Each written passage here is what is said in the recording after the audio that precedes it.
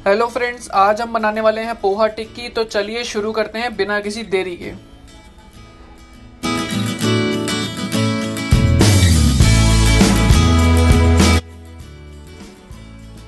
सबसे पहले एक बाउल लेके 1 कटोरी पोहे डालने हैं और उसको भिगो के रखना है 5 मिनट के लिए। पोहे जब डाल दो उसके बाद पानी डाल के ना उसको भिगो के रखना है और जब तक ये डूब ना जाए पूरे से अच्छी तरह से तब तक पानी डालना है।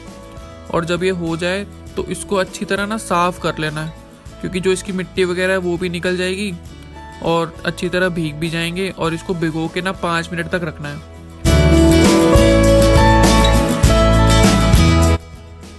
उसके बाद एक और बाउल लेके इसमें 4-5 बॉइल्ड आलू डालने हैं। ये 6-7 टिक्कियों का सामान है तो इसलिए मैं उसके हिसाब से ही बता रहा हूँ, और अगर आपको ज़्यादा बनानी तो उसके हिसाब से देख लेना।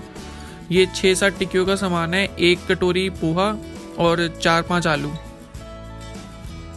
ये सारे आलू डालने के बाद जो हमने पहले पोहे भिगोए थे ना, वो सारे इसी के अंदर ऐड करने हैं।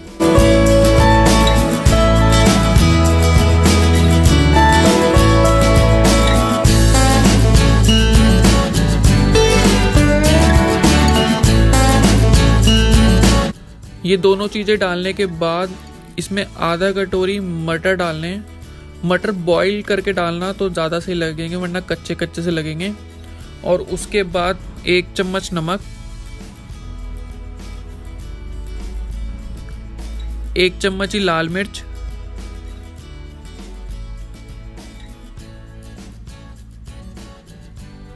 और 1 चम्मच चाट मसाला।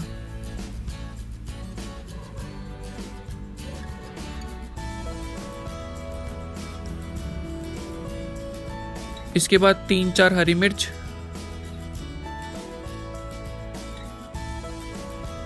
इसके बाद थोड़ा कटा हुआ हरा धनिया। उसके बाद इसको अच्छी तरह चम्मच के साथ मिक्स कर लेना। और अगर आपको चम्मच से थोड़ा सा अनकंफर्टेबल लग रहा है तो आप हाथ का भी यूज़ कर सकते हो, क्योंकि अच्छी तरह ना मिक्स हो जाता है हाथ से। बस ये है, चम्मच से ना अच्छी तरह होता नहीं है, तो इसलिए मैं भी अब हाथ का यूज़ करने लगा हूँ।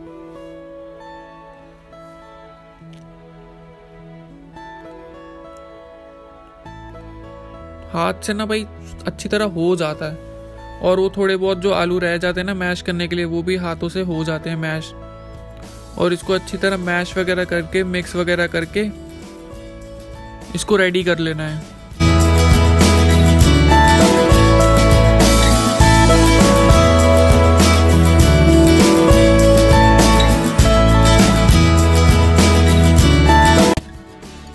मिक्स होने के बाद इसमें 2 चम्मच कॉर्नफ्लावर डालने हैं। कॉर्नफ्लावर आप पहले भी डाल सकते हो, बाद में भी डाल सकते हो, कोई दिक्कत परेशानी है नहीं उसमें, तो इसलिए मैंने बाद में डाले। और इसको अच्छी तरह मिक्स कर लेना। और अगर आप चम्मच से मिक्स नहीं कर पा रहे तो हाथ से कर लेना, कोई बड़ी बात नहीं है।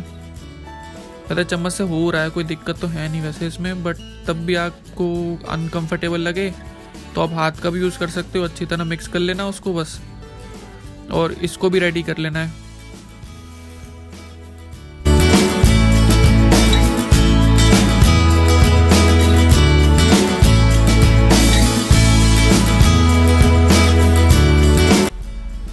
ये अच्छी तरह मिक्स हो गया है, तो इसके बाद का प्रोसेस करते हैं अब।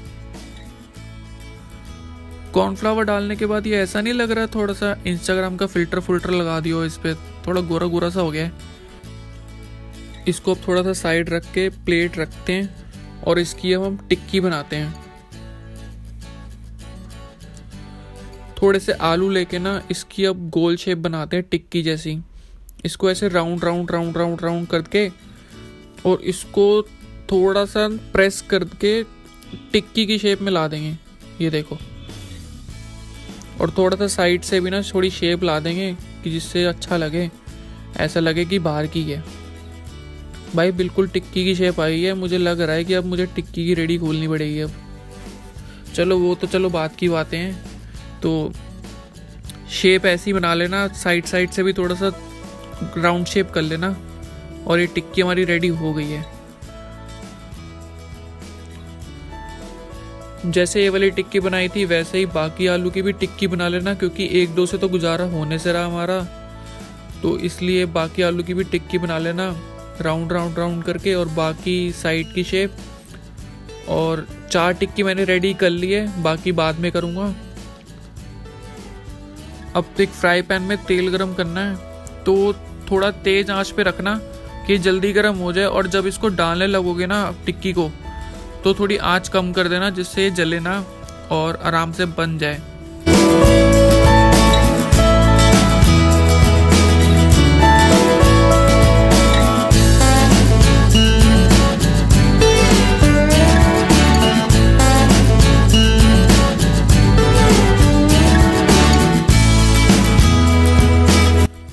इसको ना थोड़ी थोड़ी देर बाद ना फ्लिप कर लेना और दोनों साइड से इक्वल फ्राई कर लेना।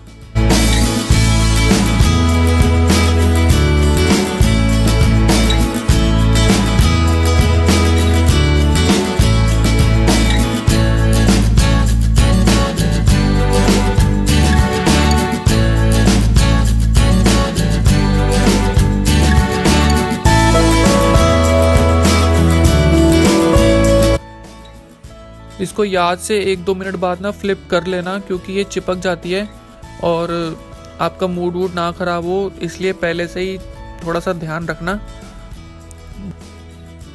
जब ये गोल्डन फ्राई हो जाए ना, तो समझ लेना ये टिक्की रेडी हो चुकी है और आप इसको खाने का टाइम आ गया है। भाई टिक्की तो रेडी हो गई और इसको जल्दी से जल्दी प्लेटिंग करते हैं, पर बाकी की 2 टिक्की का भी ध्यान रख लेना, वो जल वल ना जाए, उसको भी फ्लिप करते रहना। जब ये सारी 3, 4, 5 जितनी भी बने सब हो जाए ना, तो उसके बाद आती है प्लेटिंग की बारी। प्लेटिंग के लिए हम चारों तरफ इसमें टिक्की रखेंगे और बीच में हरी चटनी रखेंगे। बाकी आप कोई भी चटनी के साथ खा सकते हो, लाल चटनी, हरी चटनी, कोई भी चटनी के साथ खा सकते हो। वैसे मुझे पर्सनली हरी चटनी ज़्यादा अच्छी लगी इसके साथ, तो बाकी आपकी मर्जी है, जैसा आपको टेस्ट अच्छा लगे। हरी चटनी आ गई हमारी। अगर ये आपको वीडियो अच्छी लगी तो प्लीज़ वीडियो को लाइक कर देना, शेयर कर देना अपने दोस्तों के साथ, कमेंट करके बताना ये वीडियो कैसी लगी आपको, और प्लीज़ चैनल को सब्सक्राइब कर देना। ऐसे ही मिलते हैं किसी नेक्स्ट वीडियो में। Till then bye.